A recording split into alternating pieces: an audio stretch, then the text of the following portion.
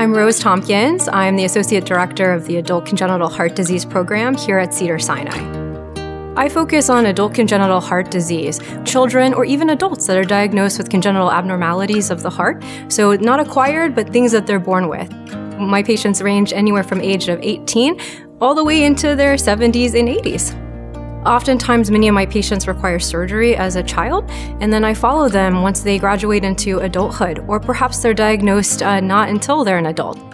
One of the advantages of patients coming to our adult congenital heart program is that they're truly experiencing comprehensive care.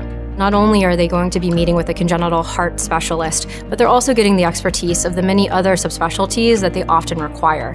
That includes electrophysiology, high-risk interventions, pregnancy management, heart failure transplant, cardiac surgery, among many others.